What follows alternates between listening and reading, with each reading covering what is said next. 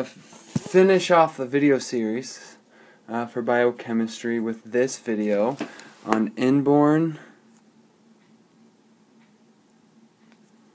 errors of metabolism. So inborn errors of metabolism. Inborn because they're inherited from their parents. Errors meaning there's either the enzyme is not there or the enzyme is defective. Metabolism meaning any of the metabolic processes that we've talked about. More specifically, we're going to talk about nitrogen metabolism, but Van Gierk's disease, glucose 6-phosphate dehydrogenase deficiency, all of those would be considered inborn errors of metabolism. So what we're going to start with is one known as maple syrup urine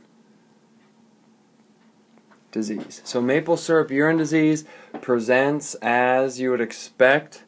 It has, a thicker urine. Smells kind of like maple syrup. We'll look at the two things that are dumped into the urine to cause that. The three amino acids we're going to look specifically at with this disease is leucine, valine, and isoleucine. So leucine, valine, and isoleucine are all known as branched chain amino acids. And so these branched chain amino acids are not metabolized like the other amino acids are for a variety of reasons. And so what we're going to do is we're going to start looking at how these amino acids are metabolized, and then where we break that pathway for maple syrup urine disease, and then how we treat it. So let's get a different color. Here we have an amino acid.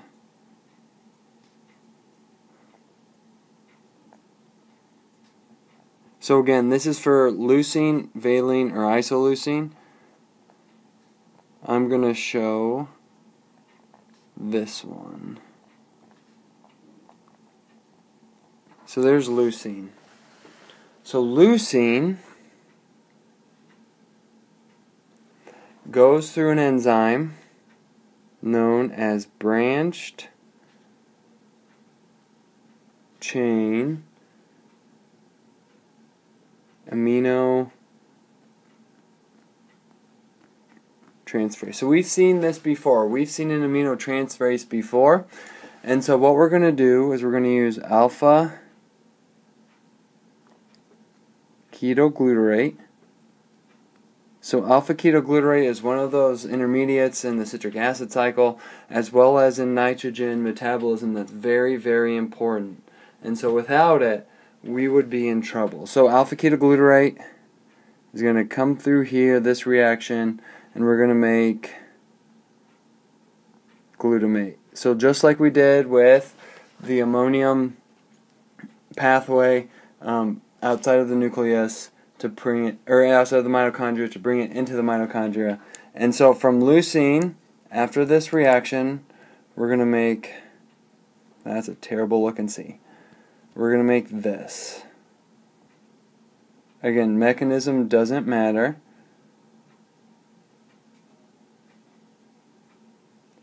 So what we've done is we've removed the ammonia, or the nitrogen containing group. We've done a few other things, like we've oxidized the alpha carbon. But this is alpha keto, right? Because I'm circling the alpha carbon in red. So this is alpha keto isocaproate. So alpha keto isocaproate. This is the first step in branched chain amino acid metabolism. So what I'm going to do is I'm going to erase the arrow and then the leucine, because we have one more step, and it goes from the alpha keto isocaproate through one more enzyme. Yeah, thought I could keep that arrow. So I'm going to just reverse this arrow. So from alpha keto isocaproate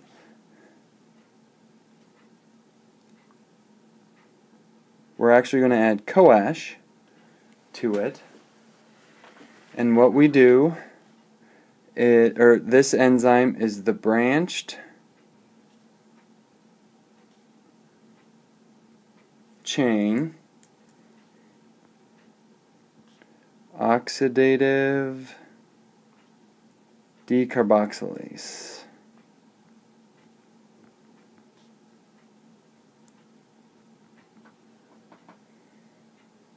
And so, since it's a decarboxylase, not only do we get CoAsh in, we're going to get CO2 out. And you can kind of imagine where the carbon where we're going to add that CoAsh. Again, mechanism isn't important, but you should just start to picture. You should be able to look at a molecule and say, oh, I think that's where it will attach. And if you've predicted the alpha carbon, you would be correct.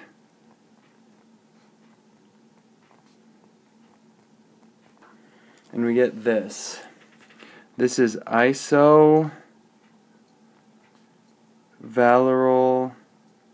CoA. Right? So isovalyryl CoA. So we said branch chain amino acids, once we remove the nitrogen group, then the rest of the backbone goes off in a variety of different ways, into a variety of different metabolic pathways.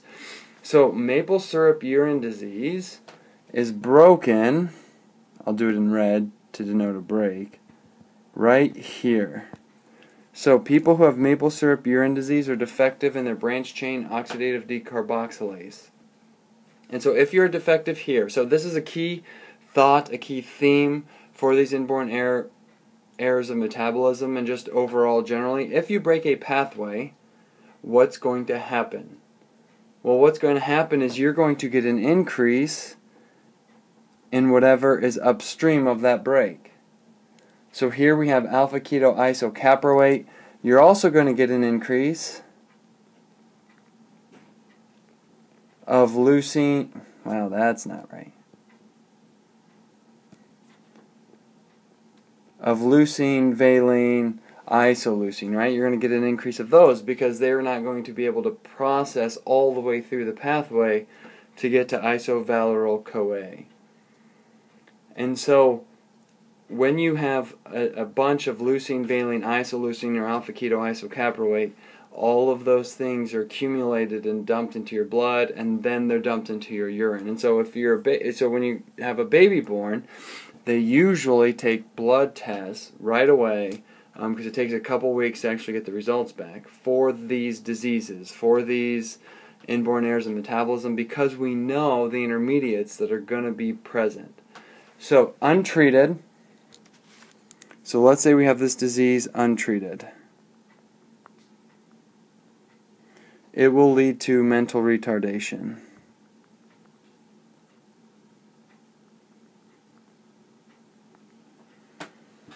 So what we'll see is with a lot of these inborn errors of metabolism, they have defects in the brain, right? Defects in thoughts, defects in intelligence, defects in development, and the reason is because a lot of these intermediates can be toxic.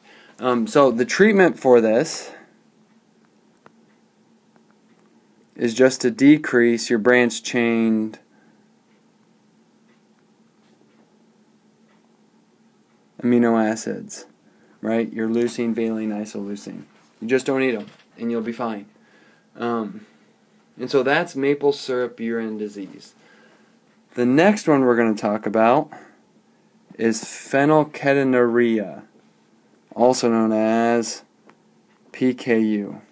You guys are familiar with PKU, or at least have heard of it once before. And so what we have is I'm going to draw phenylalanine a little different.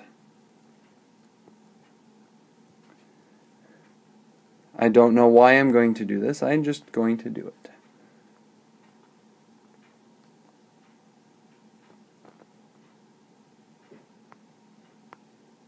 Right, so there's phenylalanine. Phenylalanine has a protein that uses oxygen. It's called phenylalanine hydroxylase.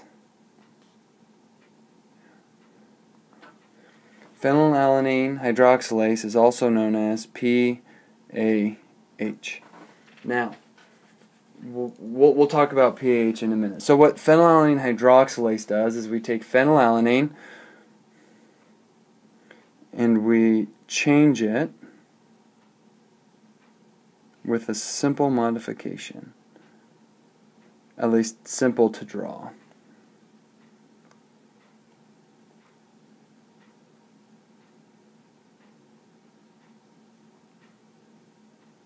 We hydroxylate the phenyl ring, or the benzene ring.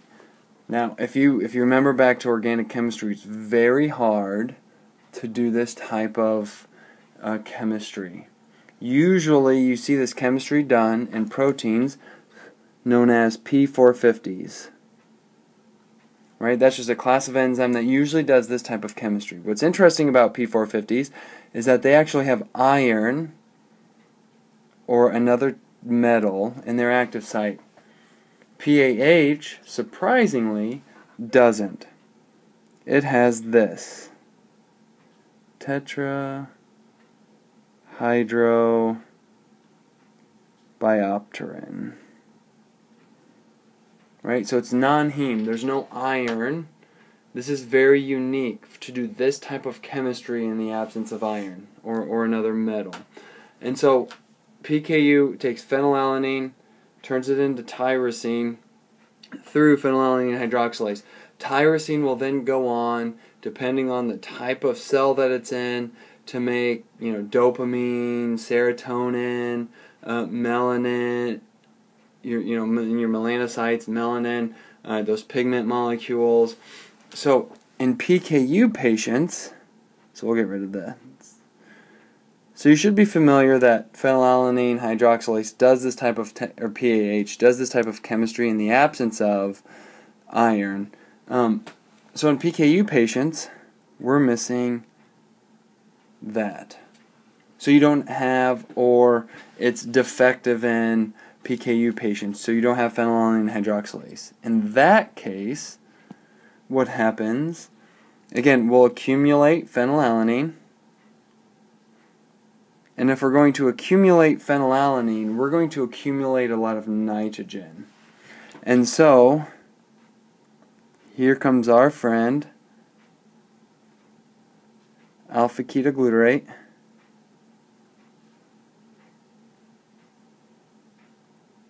We're going to make glutamate.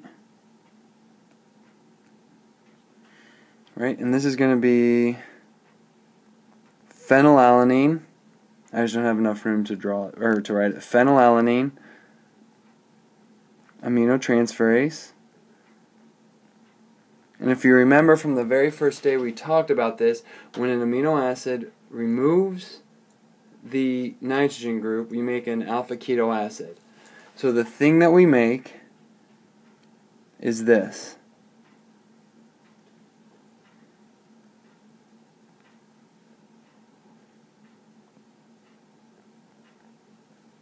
So we make an alpha keto acid. This we've seen before.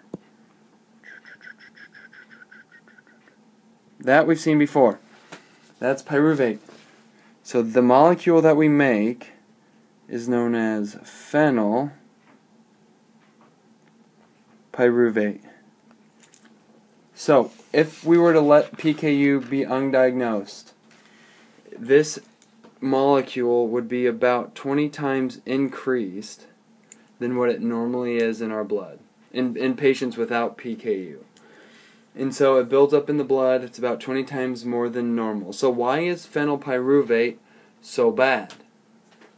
Because, I'll circle it again, and I'll circle it this time. That's pyruvate.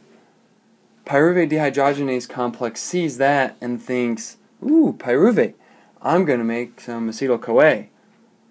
But there's one bad portion to phenylpyruvate, and that's this right here.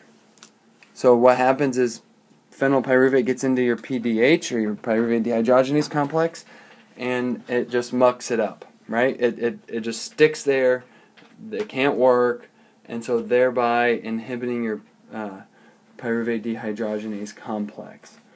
So, let's talk about PKU, its treatment, what happens if we don't treat it, and a lot of things with it. So, treatment for PKU. We saw in class, and if you have a stick of or a pack of gum, you should look at the back of it, and usually it says phenylketonuria. This product contains phenylalanine. Pretty much don't chew it. So it's a low phenylalanine diet.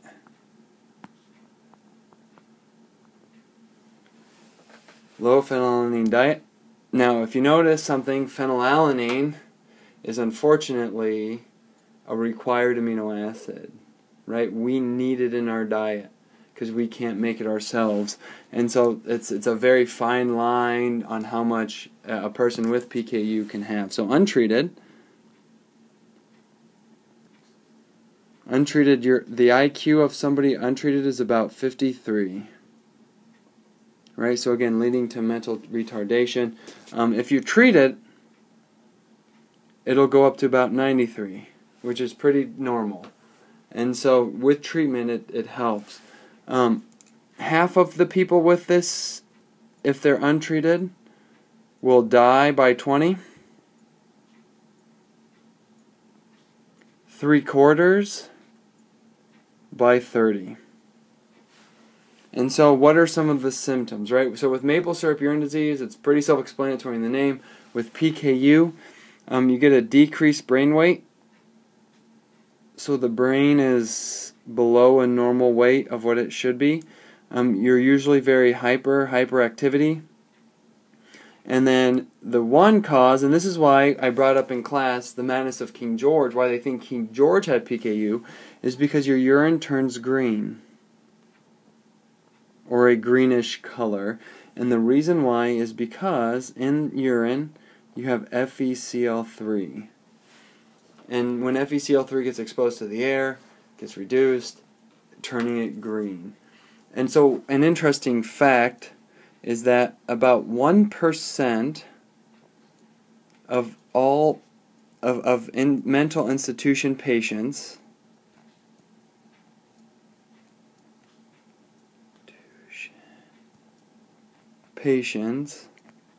have PKU. And that was not diagnosed early and then has led to where they are now. You know, that's not saying everybody is. And again, this is something where babies nowadays are constantly treated or constantly tested for this. And so, the last thing we're going to cover in this video, and then we're going to cover, at least with regards to nitrogen, is so we're talking about proteins and amino acids. Well, proteins are these huge things. We've just been talking about amino acids. How do those huge proteins become amino acids? So, we eat proteins. I will not be drawing a fancy face. So, dietary proteins enter into our mouth, and they experience things called proteolytic enzymes. We've talked about these. Chymotrypsin, chymotrypsin, all those other enzymes that we talked about. Proteolytic enzymes are going to cut things up. So, some of these enzymes can digest these proteins to the amino acids, to their individual amino acids. Some of them can't, but can make oligopeptides, right? So these are shorter segments of amino acids, usually between, 10 or so. And so this is in the lumen, of the small intestine. And so if that's the lumen, this is the blood vessels, right? And so amino acids can go through the lumen into the blood to be degraded into other things, or to be used for different purposes. Oligopeptides, however, cannot be. Oligopeptides are too big to go through the lumen wall, and so what ends up happening is these oligopeptides get turned into amino acids through something known as aminopeptidase, which is this box right here. Now, not all of the oligopeptides get turned into amino acids.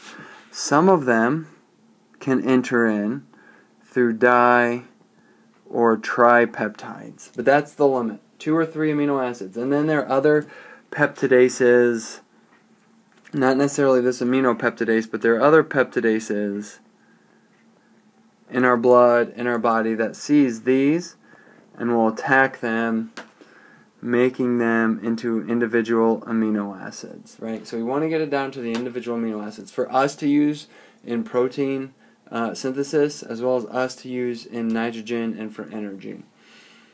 So that's dietary proteins. So how does our cell degrade our own body's proteins, right? So we make proteins all the time. You know, we have nuclear proteins, we have cytoplasmic proteins. How does our body take care of those proteins? It's known as the 26S proteasome, or the 26S proteasome pathway. And the thing that's very important is about a 76 amino acid little protein tag, kind of like, remember we talked about tags or tagging proteins in lab, and we said, you know, these tags can, you know, we can use them to purify proteins. They can also be used to tag proteins for destruction. And this is ubiquitin, right? Ubiquitination. So, how does this pathway work? Well, let's look at ubiquitin. Here's ubiquitin. Ubiquitin has to be activated before it can be placed onto a protein. The activation enzyme is known as E1. And so what we're going to do is we're going to take ATP and we're going to get a pyrophosphate back. And so now we're going to have ubiquitin, C, double bonded O, bonded to, whoa, an A, M, P. We've seen that before. So this is all in E1. So what's actually going to happen is we do that, right, to make it a better leaving group. E1 is going to come in. Oh, come on. E1 is going to come in and actually bind itself to the ubiquitin. And so what we get is our E1 enzyme. I'm going to do this in a different color. Do it in purple. Go crew. E1 enzyme through a sulfur is going to be bound. I'll keep that in black. Is going to be bound to our ubiquitin.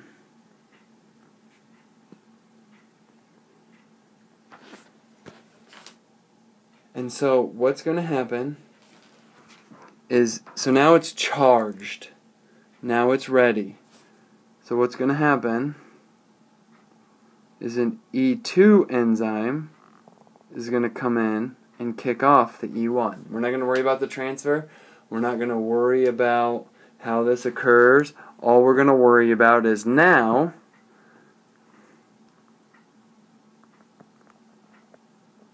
we've got a different enzyme, E2, is now bound through the same sulfur linkage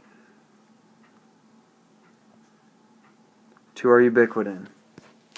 Now we're ready to what's known as ubiquitolate or ubiquitinate, depending on where you read, our protein. And so I'm going to erase this stuff up here so we can have a little bit of room to draw this. So there's going to be another protein that comes in. Except we're not going to kick off this ubiquitin from the E2, but it's E3. So you have E1 to charge the ubiquitin. E1 transfers it to E2. E2 then meets up with an E3. So what E3, let me draw it up here, is kind of like a bridge. So what E3 does, and this is very important for cell cycle regulation. So what E3 does is there's the E2, I know I drew it a little bit differently than I did down there. E2 recognizes the E3. So I guess E3. E2 recognizes the E3. And S bonded to C, bonded to ubiquitin, which is double bonded to O. What E3 does is it brings together the protein that's supposed to be degraded. And so cancel. 1, 2, 3, 4. 1, 2, 3, 4. And then NH3+. The lysine groups. This usually occurs on lysines only. So ubiquitin on lysines only, right? So we can ubiquitinate lysines. But what E3 does is it brings the E2 really close to the lysine. And then what happens is chemistry. Since we put these two things together,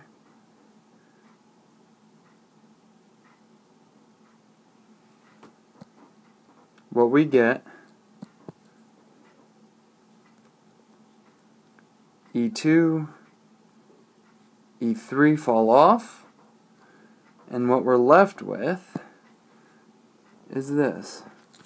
Our protein, so we've got 1, 2, 3, 4, 5, but NH bonded to a C, double bonded to an O, bonded to a ubiquitin. So E2, E3 fall off. Now, this process can be repeated. So on ubiquitin, there is a high amount of lysines. And so what happens is another E2 comes in with another ubiquitin, and E3 brings them together. Another ubiquitin is added, and another, and another, and another. And this is a signal for the cell to say, hey, we need to degrade this protein because we need to get rid of it. It's no longer good, we no longer need it. Or during the cell cycle, it's like, hey, we need to transition. So this is the ubiquitin cell. So this is really everything that we're going to cover with regards to nitrogen. If you have any questions on this, especially this last part with ubiquitination, please come see me. I'd be willing to talk about it because it is a little diluted, right? That you can get into the weeds with it. So please be sure to come see me if you have any questions. Remember, on Monday we're going to watch a video, a movie. We're actually going to watch a movie, and you guys will have questions to fill out about it. In the morning sun, I'll be sitting when the evening comes, yeah, watching the ships roll in, and I will watch them roll